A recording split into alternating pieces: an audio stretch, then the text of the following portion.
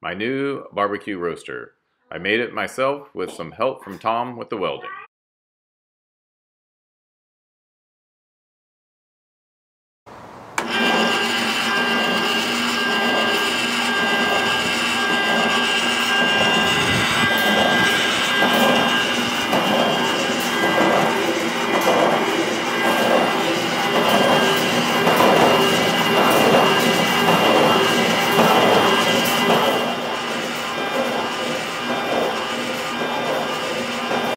I used a bunch of old leftover beans, like a quarter of a pound, half pound, mixed them all up until I got of my 3-pound suicide blend. First attempt using 3 pounds.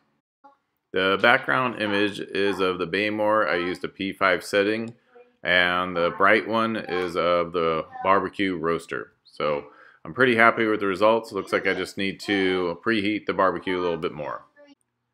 Pretty even color for using 7 to 9 different types of beans and several different processing methods, and it tasted actually better than expected.